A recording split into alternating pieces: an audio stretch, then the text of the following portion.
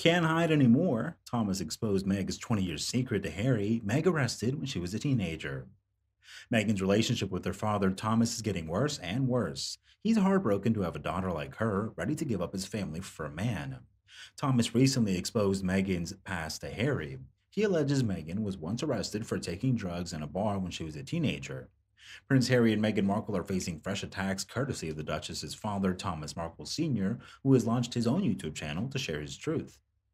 Thomas launched his YouTube show in collaboration with celeb reporter Carl Larson, and in the first episode launched an attack on Harry and Meghan, calling them out for giving him paradoxical advice about failing to avoid media attention. The Duchess of Sussex's father claimed that he was asked by Prince Harry to avoid talking to any reporters, an advice that he says Harry did not follow himself. It amazes me that a man that tells me don't talk to anyone rides on top of a bus on Hollywood Boulevard doing an interview, said Thomas. He went on to further call Harry out, saying, "It amazes me that they go on Oprah Winfrey for hours and sat there for hours and talk and expose things they shouldn't be exposing to anyone. And I think it's so disrespectful to the royals. I have great respect for all the royals." Meghan has notably not met her father since before her 2018 royal wedding to Prince Harry. In 2021, Thomas Markle sued Coleman Rayner, claiming that an agreement between both parties over some staged photos had ruined his relationship with his daughter, Meghan Markle. Meghan Markle and Prince Harry didn't invite Thomas to their wedding after the news broke. In the past days, other members of her family have also appeared on TV speaking about the Queen and her passing.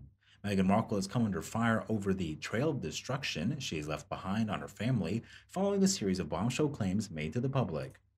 The Duchess of Sussex discussed her non existent relationship with her dad in a candid interview with New York Magazine's The Cut in September of last year, claiming she had lost him since marrying into the royal family. The former actress then released an explosive Netflix docuseries with Prince Harry, who claimed his wife doesn't have a father. Speaking to the Sky News Australia on Tuesday night, GB News host Nigel Farage said that he feels most sorry for Thomas Markle, who's a very good, decent, hardworking man. Quote, "A man not on a particularly big salary, who spent a fortune getting his daughter educated, put through college, and when she married into royalty, she decided he wasn't quite good enough, he wasn't quite smart enough." Farage said Meghan and Harry are very unpleasant people who don't care about their family and friends. They leave a trail of destruction behind them wherever they go. Whether it's family, friends, staff, everybody falls out. In America, even the West Coast, their popularity poll ratings are the lowest that they've ever been.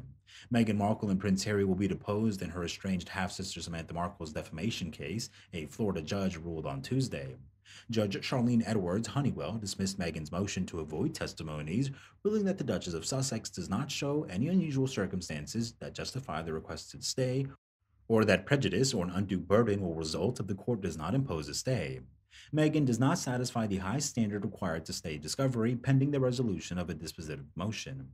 Samantha had demanded that Meghan and Harry be deposed in separate interviews, claiming in court documents obtained by Fox News that to date the Duchess has not agreed to schedule one single deposition.